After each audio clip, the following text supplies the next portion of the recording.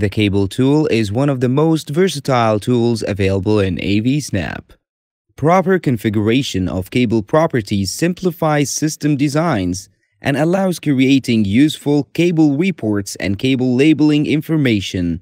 Place two symbols with snap points and then select Cable tool and draw a cable with multiple bend points.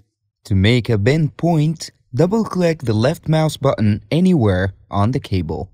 You may want to enable Draw Assist to simplify cable routing. While the cable is still selected, press shortcut key K to open up the Cable Properties form. The Cable Properties form provides different fields for cable properties. For example, the cable name can be changed from NET1 to VGA1.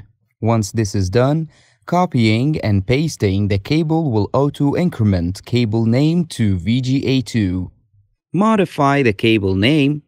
Enter the desired cable length in feet or meters, and click Show Net Name if you want to display the cable name on the cable ends. Click OK to close the Cable Properties form.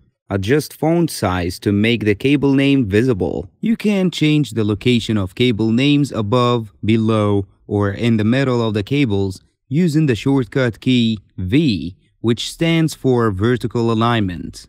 This shortcut works on all tools that have text. To place an arrow at the beginning or at the end of the cable, use the keyboard shortcuts less than and greater than signs. These shortcuts will cycle through different arrow directions and cable name displays. Press shortcut keys until the desired combination of arrow and cable name is shown.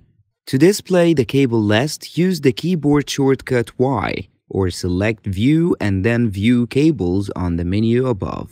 The cable list provides information on all cables in your design and also shows the connections of cables between different symbols. The Cable tool is smart enough to understand the signal type it is connected to and connector types on each end of the cable.